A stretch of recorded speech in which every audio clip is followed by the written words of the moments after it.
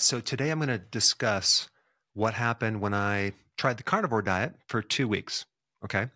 I think it's very important for everyone to experiment and try different diets because not every single person does well on one diet. This concept of one size fits all, that every single person needs to be on the same diet, is just not real because the body is very, very different. You have different genetics, you have different environments, you have different body problems. What's good for one person might not be the best for another. That being said, the carnivore diet produces some really amazing results for a lot of people. And I'm talking about anyone with gut issues, autoimmune problems. So what did I eat on this diet?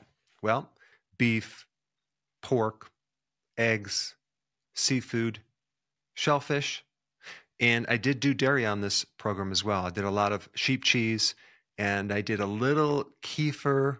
And I didn't do a lot of organ meats. I don't like organ meats, but I did do fish liver, as in cod liver. And so this 2-week test wasn't necessarily a before and after on a blood test or anything like that. It was mainly a subjective test just to see how I felt.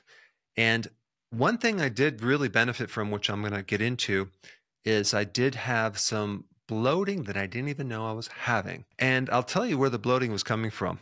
It wasn't coming from the vegetables that I was eating.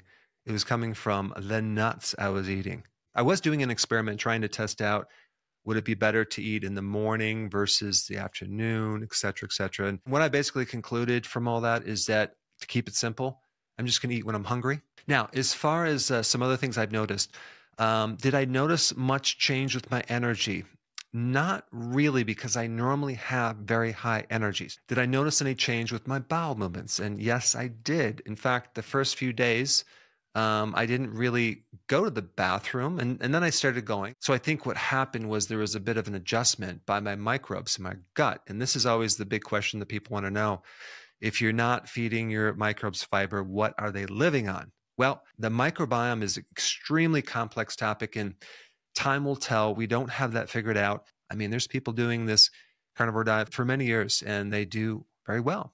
As far as vitamin C goes, where am I getting my vitamin C? I think when you do the carnivore, the need for vitamin C goes way, way down. And I haven't heard anyone developing like scurvy or any type of scurvy problems or vitamin C deficiency problems when they're on carnivore. In fact, they do have a lot of energy and they have huge improvements. And I also know people who do not do dairy on carnivore. I did it because I love dairy. I don't have a problem with dairy. I like European cheeses. I like goat's cheese. I like sheep cheese. I do not like processed cheese, and I don't have any of that.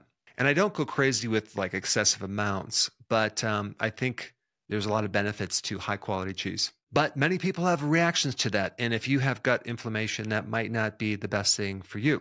Some people might say with dairy that there's a bit more carbs, and carnivore is 0 carbs, but you can also make the argument about seafood. If you're doing like shrimp or lobster or something like that, there's carbs in that. There's also carbs in organ meats too, and not a lot, but there is some. So when you're doing carnivore, we're basically bringing our carbs as close to 0 as possible. And then there's a group of people who are doing the carnivore that then switch to, meat, honey, and fruit, and etc. Personally, I'm not going in that direction. I don't recommend it for most people. So it doesn't make sense to me that that would be recommended to the general public. We have to look at the diet as something individual. If our mitochondria is healthy, and it can use various fuels, if someone's doing more carbs, they're burning those fuels, and it's not creating a problem. But for the majority of the population, you're going to create a problem if you start overwhelming that mitochondria. I've done some videos on this topic. I'm going to do more on this topic of metabolomic testing. That's basically a unique type of technology that allows someone to, instead of just looking at several biomarkers in your blood, you're looking at the entire picture of your biochemistry. So you can really visualize that Krebs cycle and each stage in the assembly line from food to energy. And you can find out the specific areas that are bottlenecked and from that determine really what's going on. So you get a much better picture of if the person is on the right diet. This is kind of like an individualized test that you can test yourself against yourself over time with a lot of data, and you can look into your biochemistry and see what's going on. And it gives you prediction on various things, because you can even predict diabetes like decades before you get diabetes, versus looking at your blood thinking that, oh yeah, I have normal blood glucose, so there's no chance of ever getting diabetes. Well, are you looking at insulin? Oh no, we omitted that. You're just looking at blood glucose. So metabolomics, I think, is going to be the wave of the future as far as medicine and healthcare, versus just focusing on your LDL or your other lipids. So getting back to the carnivore diet. The question is, will I continue the diet? No, I'm not going to continue it. I'm going to continue the same proteins, but I really miss my salad. And some people react with salad. And I'm not talking about consuming a lot of broccoli, which bloats the heck out of me, or certain vegetables that create more bloating. But I'm talking about like arugula, high quality romaine lettuce that I grow in my garden. I also miss the fermented vegetables like sauerkraut, pickles, kimchi, things like that. On my salad, I like to put the extra virgin olive oil. The one I like is from Italy. And I love to put the real Parmesan cheese. I think it's called Parmigiano Reggiano. I probably butchered the pronunciation. I also like to put nutritional yeast on my salad. I love to put feta cheese on the salad. And plus, when you add cheese on it, any oxalates that are left in there are bound with the calcium in the cheese, and they're taken right out through the digestive system. And I'm also going to include berries in the diet, but I'm not going to go back to the nuts. Anyway, I wanted to give you a quick update on what happened with my version of the carnivore diet, and I would love to hear your successes. If you're doing it as well, please comment down below. And since we're on the topic of the carnivore diet, I think it's really important to understand the health benefits of red meat. And if you haven't seen this video, check it out. I put it up right here. Hey, before you leave, I just wanted to give you a little quick history on some of the books that I wrote. This was one of the first books. It's called Dr. Berg Body Shapes. It was my attempt at writing about body types. What was very interesting about this book is I actually did all the images myself. Don't ask me why. They look actually not quite as professional as some of the images that I have in the new book. But anyway, this is my first attempt right here, called Dr. Berg's Body Shape Diets. And then I wrote a book more extensive called The 7 Principles of Fat Burning. I don't even have a copy anymore, actually, because it's outdated. The next book, I put about 1,000 hours into this one right here, called The New Body Type Guide. Major updates on the body types. I put a lot of energy into this. It has professional images, graphics, all sorts of things. Now, the problem with this book is it doesn't really describe what this is really about. Body types are only a small portion of what's in this book.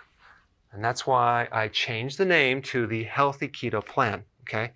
If you happen to have this book, you don't really need this book because there's only very, very minor updates. But if you don't have this, you need to get this one right here. This book goes into every single detail that you would ever want to know about. It goes into the 7 principles of fat burning. It goes into hormones, the body types, the basic keto plan. It goes into intermittent fasting. I talk about the 10 fat burning triggers and blockers and fat burning strategies with a lot of details in every single chapter. I go into body issues that interfere with losing weight. There's very few people that just have a weight problem. They have a lot of body issues, whether it's sleeping problems, stress problems, inflammation, menopause. I cover that extensively in this book. Then I talk about how to get rid of stress, and I show you a technique. Then I get into exercising. And then I have a lot of really good recipes in this book as well. So this is a good reference guide. On my website, if you get this book, you get this one free. It's called Healthy Keto and Intermittent Fasting. This is the shortcut, quick guide to this book. And the reason I created this book is to have you, within 45 minutes, learn how to do keto, okay, in intermittent fasting, exactly what you need to do. Then you can fill in the blanks with this book right here. So right now I'm doing a special. If you get this book, you get this one totally free, or you can go to Amazon and get these individually. So I just want to clarify the difference between this book and this updated one right here. If you don't have this, you need to get this right here. That way you can get the exact correct information to do it healthily.